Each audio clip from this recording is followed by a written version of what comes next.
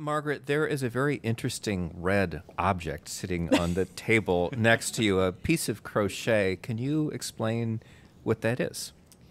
Thank you, Steve. And you can hold it up to the audience so that we can see this. So I said earlier that sea slugs and corals and lots of organisms in coral reefs embody a kind of geometry called hyperbolic geometry, which is an alternative to the Euclidean geometry we learn about at school. And mathematicians discovered this hyperbolic geometry in the early 19th century, but it was only after hundreds of years of trying to prove that anything like that really wasn't possible.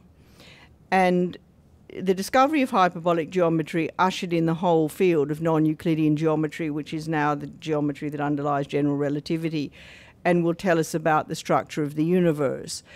So what's really two things that are fascinating to me about this. One is that while some of the greatest mathematical minds were trying to prove that this was impossible, brainless sea slugs and corals were meanwhile just getting onto it, because they'd never heard about Euclid's laws and they didn't know it was impossible.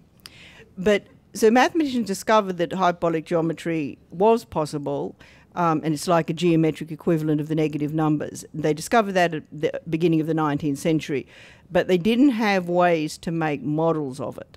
And it wasn't until a mathematician at Cornell University, Dr. Daina Taimina, came along in 1993, and she said, you know what, guys, I think I can make a model of that with knitting and crochet.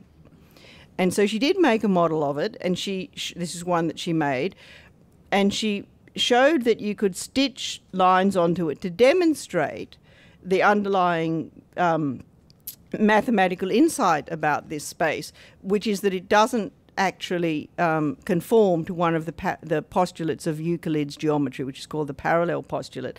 So here in crochet is a Stitchery Woolen proof that the most famous proposition in mathematics isn't actually true.